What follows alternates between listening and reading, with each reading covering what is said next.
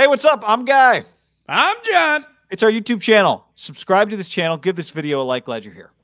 Podcast below in the description as well. Sponsored by Tito's Handmade Vodka. Yes, we are. #1 vodka in America. All right, John. Instant reaction to the college football playoff rankings. The rankings just came out. We just watched the show. Georgia at 1, unbeaten. Alabama at 2, 7-1. Michigan State 8-0. They're at 3. Oregon is 7-1. They're at 4. Top 4 teams go to the playoff in the end, but not this poll necessarily. Ohio State 7-1 at 5. Unbeaten Cincinnati at 6. Michigan just lost to Michigan State. Holds strong. They're at 7. Ahead of unbeaten Oklahoma and unbeaten Wake Forest. Notre Dame at 10. They're 1 loss to Cincinnati. What'd you think? 3 things stood out. 1, Oregon's in the driver's seat. Win out. I think that was the big question mark. Was Ohio State? They factored in head-to-head. You saw times Iowa below Wisconsin. You saw Fresno State, above San Diego State. They factor in head-to-head as they should. 2, Mel Tucker. I mean, is this his second year there, Guy? Or second year Michigan State, number 2. He has. I mean, you talk about just to be this good, this fast. Honestly, USC and LSU might offer him the job. It's not inconceivable if you go, they both offered him the job. Like what he's doing there, everyone already thought highly of him when he got the Colorado job. That win last week is incredible. And 3 is, and Herbie said this like after they kind of released it all, Oklahoma, get ready. If they start winning games, they're going to move up. I mean, they play Baylor this week. They still have to play Iowa State. They still play Oklahoma State, who I'm pretty sure only has 1. Maybe they have 2 losses now. But Oklahoma State's a solid team. Like, that's going to be a good win. And is Oklahoma State even there? Yeah, they're right. ranked They're 7-1. So they get to play. Look, Guy, they get to play Baylor and Oklahoma State. So Oklahoma still gets to play 11-12. I don't think it's inconceivable if Michigan screws up. Now, Ohio State's above them. I guess Ohio State's going to have the opportunity to play Michigan State and Ohio State, right? So it's really, if Alabama beats Georgia, those 2 teams are in. Right. And then the winner of the Big Ten is in. And then if Oregon, which is you know better than me, no lock for them just to win out, right? It's already been a little rocky. Yeah, it has been. They were underdogs to UCLA a couple weeks ago, even though they were ranked very highly. A couple of things. Us, though. Not to us, no. A couple of things to your point. 1, unbeaten Power 5 conference champions get into the playoff. Okay, so if Oklahoma finishes unbeaten, they're in. What I just said doesn't necessarily apply to Wake Forest, though. Okay, so there's a difference. But you think if, let's say, Alabama beats Georgia, you think one of those 2 teams will get knocked out if Oregon takes care of business and Ohio State takes care of business? Yeah, I think they're both in. Alabama and Georgia would both be in that instance. I don't know. It'd be tough. But I'd be surprised if we end up at the end of the year with an unbeaten Power 5 out. It just doesn't happen. Oklahoma would have some great wins if they win out, right? And they're undefeated. Yeah, and they'd be unbeaten. And, we'd be further away from remembering that they skated by on Kansas, right? They barely got by Kansas. But you're right. It does get complicated if you have 1 loss Georgia, 1 loss Alabama, 1 loss Oregon, 1 loss Ohio State. And I guess Michigan State would be out in that instance, right? Or they'd be 1 loss Michigan State.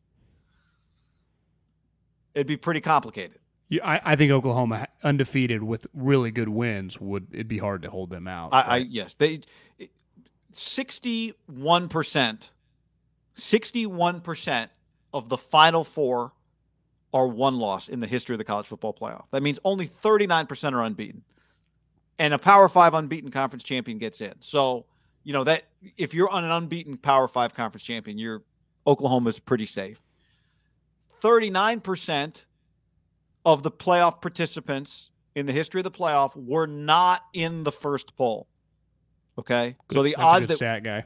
Well, odds of, I did the math the other day because I was just curious. How much does this first poll tell us? Okay, 39% of the teams that participate in the playoff are not in the first poll. But years are different. Some years all 4 go in. Some years only 1 of 4. So who knows? Okay, I don't think Oregon is totally safe here. I'm not convinced they're totally safe. Now, you're saying even if they take care of business? Yes. I think they're in really good shape. I think they should be safe if they're a 1-loss champion from getting passed by Ohio State. But the committee put them at 4 not 3. There's a 1-loss team 2 spots ahead of them, then Michigan State, then them. If the committee had put them at 3, I'd feel a little better about it. But the committee put them at 4. And we know that the teeth of Ohio State's schedule is still coming up. And that there really isn't much teeth left in Oregon's schedule. Now, Utah, could be a top 25 team by the time they play. I do think that they are good enough to be a top 25 team. I'm speaking of Utah here. But that's about it. Now, maybe they could play them twice, I guess. You know a problem for Oregon's going to be, Guy? Ohio State, their last 2 regular season games, Michigan State, Michigan. Well, it's 3-7. And even if Michigan were to lose to Penn State, they'd still be a top, if that game's relatively close, top 20 team. Those are 2 pretty good wins. And then potentially Minnesota, who I'm not sure where they are. Where's Minnesota on this list on the top 25, the Cole? They would put 20th at 6-2. And they could potentially play them. I think they opened up this season with them again, but they would play them maybe a 10-2 team in the championship game because of the way the divisions are. So they'd have 3 straight games, 2 potentially in the top 10, at minimum top 15, and then Minnesota. That's pretty good. Like we said with Oklahoma, they get to play Baylor, who's ranked really high, and they could potentially play them again in the conference championship, and Oklahoma State, who just might be at the time 11 and or 9-1 or 10-1. Like those wins. Oregon just lacks that ability. It's not their fault, but their conference just doesn't have that in the bag right now. Yeah. So now here's what Oregon has left, John. I think they would love for Alabama to lose to Auburn, right, and just knock them out. Yeah. So the SEC championship game doesn't mean anything. I think if you're Oregon, right. Ohio State, you're rooting for Alabama to lose in the Iron Bowl, right? Right. And the other thing is Purdue. Is a Big Ten team a lock? You're saying if Ohio State were to lose again? Let's say Michigan State loses to Ohio State, and then somehow Ohio State loses a game. Yeah. Yeah, I mean, feels unlikely. To your point, Purdue is an explosive offensive team. There's still a ways to go for Michigan State. They got to beat Purdue. They got to beat Ohio State. Purdue also still plays Ohio State. So shouldn't be a problem, but Purdue can score points. They're one of the top passing offenses in the country. Now, we saw them, beating number 2 Iowa. I think everyone kind of believed Iowa was not really the second best team in the nation when that game was played. You see Mel Tucker's rant on social media? About? Purdue historically has knocked off more top 5 teams when they've been unranked than any team in the country. They knocked off specifically the second-ranked team. He started listing the years, and it was 2010, 2012, 2004, 97. He went back to the 50s. He listed them all. That's pretty good. I did not see that. Yeah. I think I think that if you've beaten somebody head-to-head and you have the same number of losses, right, Oregon, Ohio State, then you should get the Oregon. What's the point of the sport, right? What's the point of playing the games? We know that every other sport, when there's a tiebreaker, the first thing we go to is head-to-head. But why I say I don't think Oregon's safe, it's not about what I believe. It's just I'll believe the committee. It's easy to do that on November 2nd. It's different to do that at the end of the year. But here's the good news for Oregon. They've done it. Oregon did it. And I also think Oregon's going to have some opportunities. I think Utah will be a top 25 team when they play them. I think they may see them again in the conference championship game if that's what happens. Washington, who they play this week, not very good. But that game's 4:30 on ABC. It's a rivalry game. Oregon plays up to opponents. Oregon plays down to opponents.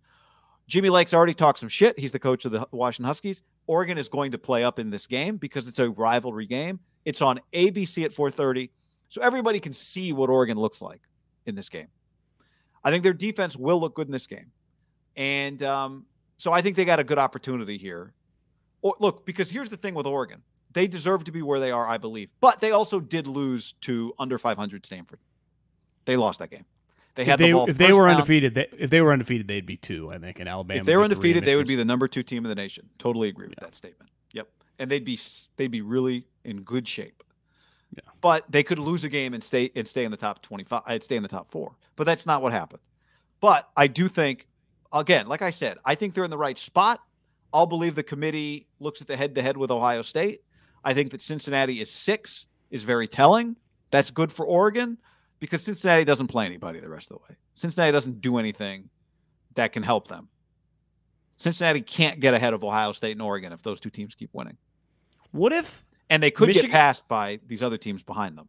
What if Michigan State loses to Ohio State, but then Michigan runs the table and beats Ohio State?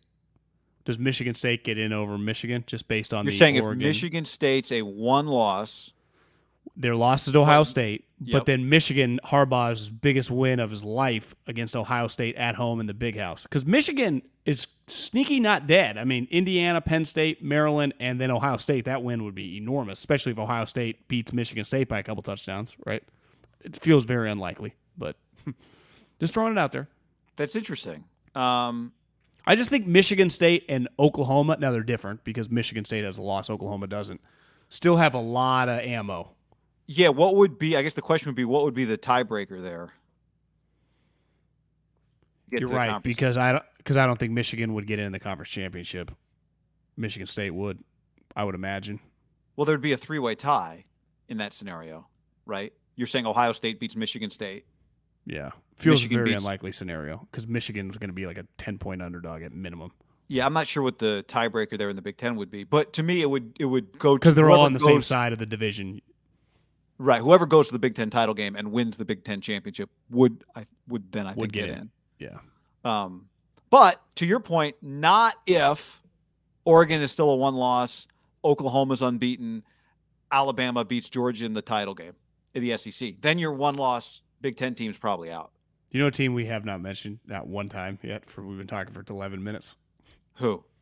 Cincinnati.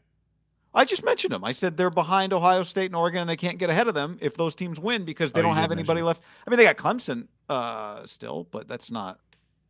Cincinnati plays Clemson this year? Oh, no, I'm sorry. I'm thinking Wake Forest has Clemson still. My mistake. Yeah. Wake Forest has Clemson. Did you mention Cincinnati? I did. I said they can't get ahead of Ohio State or Oregon as long as those two teams keep winning because they're not going to have any wins that bolster their schedule at this point. Their strength of schedule is 103. Yeah. Oregon's 15. And they could easily get passed by Michigan, Oklahoma if they start playing well, right? Yeah, well, I mean, they will get passed by Oklahoma if Oklahoma keeps winning. Yeah. You know, UTSA, who's ranked, I think, 16th in the AP poll, just gave their coach a 10-year extension, did not sniff the top 25. And you know what? When you look at their schedule, they did it right. They shouldn't have been ranked.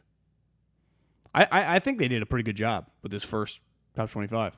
I do too. Like I said, what I go back to is, do they mean it when they say the head-to-head Oregon over Ohio State? Do they mean it? I think there's a lot of pressure on Mario right now moving forward. Do you think the rest of the season just to get this done? Yes. Probably more than any of these other coaches because Mel Tucker's somewhat playing with house money. Right? Yeah. But I also think that I think the fact that they're ranked 4th helps them. I agree. With a loss. I mean, internally helps their guys. They've tended to, they've tended not to give their best shot to bad teams. And I would say this: the 4 teams remaining on their schedule can beat them if they don't play well. Washington, the least likely. Oregon State beat them last year. Who'd be their likely opponent in the conference championship game? Utah is 2 games up in the Pac-12 South. So Utah just about has – the Pac-12 South is basically over unless Utah does something dumb because they've got head-to-head tiebreakers over every team behind them: Arizona State, UCLA, and USC. Calvin Johnson just broke his ankle at USC, so they're done. That's right. Drake London's out. And they were not in the mix anyway, so they were several games back. Herm's taking heat. Yeah, Herm's taking heat. They play SC this week, though. They'll play up for that game, ASU. But I think I think Oregon, I think people were afraid. I think there was a lot of positive. I heard from a lot of just national voices like Herb Street over the last week that said basically what you said, what we agree on. If you play head-to-head, Chris Peterson said this on Saturday, if you play head-to-head and that's the only difference between the two of you, then what are we doing if we're not using head-to-head as the tiebreaker? And once they decided they wanted to do that, that screwed Cincinnati because Cincinnati couldn't be in between those two teams. One thing I think that the other teams outside of the top 2 got lucky is that Alabama lost a game. Because if those 2 teams, if the SEC was facing off 2 undefeated teams in the SEC, they would both be getting in. And I think Georgia could beat Alabama and knock Alabama out completely. Well, I mean, they're going to be I mean, I would imagine people have already made the projection from Middlecoff Sportsbook right here. I would say 6-point favorite. Like, they're not going to be like a 1-point favorite in that game. I think they're going to be a pretty substantial favorite in that game. 6 points, in an SEC championship game against Alabama is pretty fucking big. Absolutely. So, and hell, they might win that game, like 20-7. Like, you might just not be able to score on them because I don't know if any. I mean, Georgia is the favorite to win the whole thing this year, and I think. I do think the one team, I know Oregon beat Ohio State, but if Ohio State's firing on all cylinders, just might have the firepower maybe to give them a game. To give Georgia a game. Yeah, just because Oregon's missing their star running back. Is he out for the season? C.J. Verdell is out, but Travis Dye, their other running back, is really good. They recruit Sometimes would start anyway. And remember, they didn't have Kayvon Thibodeau in that Ohio State game. Maybe the number one pick in the draft. Would Oklahoma have any chance with this young quarterback to make some noise if they got in? You would think, right? Seems like a special player. You would think they could at least. Yeah, it would be tough for them to be the 4 seed, right, and have to play Georgia in the first game. I'd watch. Yeah, no Clemson, John. And look, the other thing I'll say, it's just Michigan State. There's a ways to go for everybody, but for Michigan State, there's still a ways to go. Beat Purdue this week. Yeah, to me, for Michigan State, this was the moment. Like, your coach is probably gone. That's what, to me, is crazy about this. Like, damn, he did this that fast. Like, the other ADs are like, I want that guy. They're going to lose a coach. Michigan State's going to lose a coach to LSU directly again? Do you think so? I mean, he's been in the SEC. He was a defensive coordinator at Georgia. Like, to me, he makes a lot of sense for LSU. Does any human being beside Tom Izzo, the equivalent, right, turn down, Michigan State for LSU?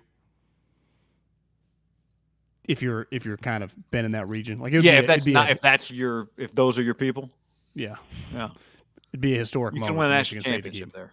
Yeah, hell, he might be able to do it here. We'll see. All right,